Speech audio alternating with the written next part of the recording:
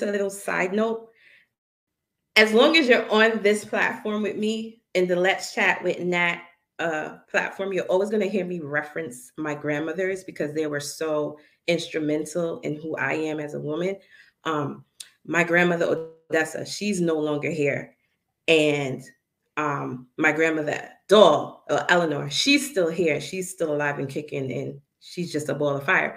But I always remembered, you know, my grandmother, Doll, she was asthmatic and she's diabetic.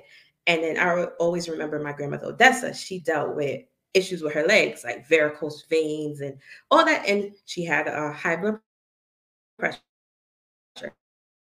stuff like that. So it was interesting because I would always hear as a kid, oh, don't put too much salt